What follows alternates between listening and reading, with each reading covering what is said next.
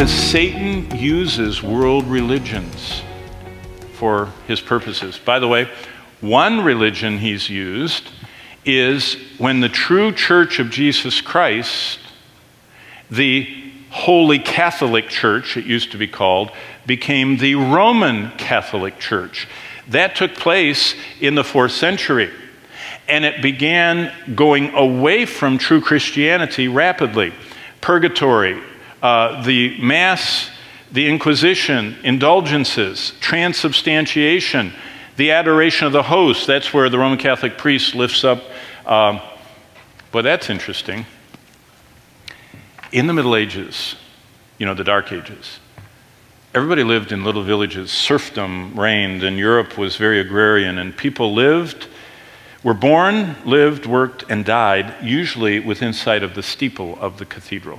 They never went anywhere. They just lived there. That's how it was back then.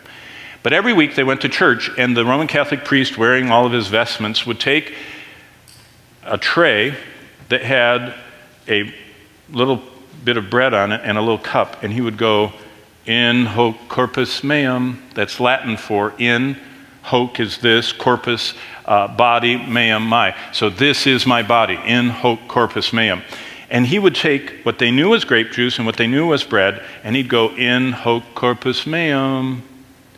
And when he brought it down, he'd say, "This has become the blood of Jesus Christ, and this is the body." Well, you grow up, since you're a child, watching in hoc corpus meum, and stuff you knew was bread and grape juice all of a sudden turned into the actual body of Jesus Christ. Do you know how that played out in society? Kids started going around and taking a rock and going hocus pocus. They were hoping to turn a rock into gold. Have you ever heard the term hocus pocus?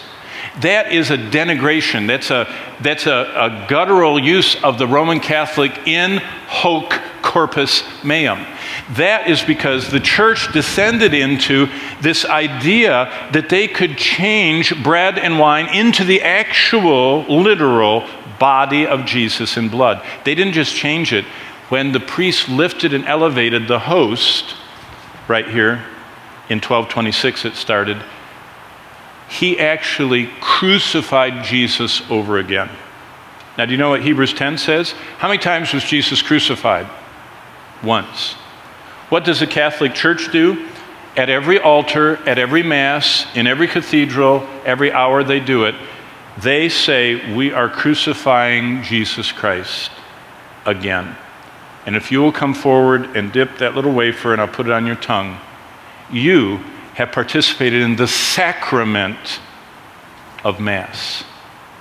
Do you know what Roman Catholicism is? It's much like if you visit the hospital, look for a Carl if you do, but if you visit the hospital, there will be people wearing those little gowns that don't quite close in the back and they're a little embarrassing, you know, and they're walking down, they're out after surgery getting their exercise, and a lot of them are pushing a little four-wheeled gizmo that has a bag with a drip line to their arm.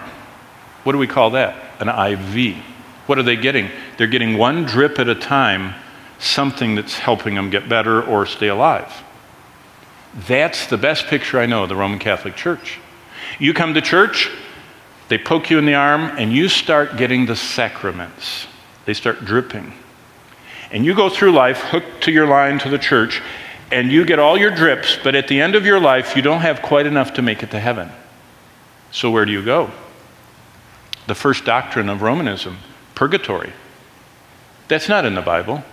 That's why the Roman Catholic Church has the Apocrypha bound into their Bible, because purgatory is not in the Bible, God's Word. It's in the 24th chapter of Maccabees in the Apocrypha. And it says you can make prayers and sacrifices for the dead, and so they do. But God didn't say that.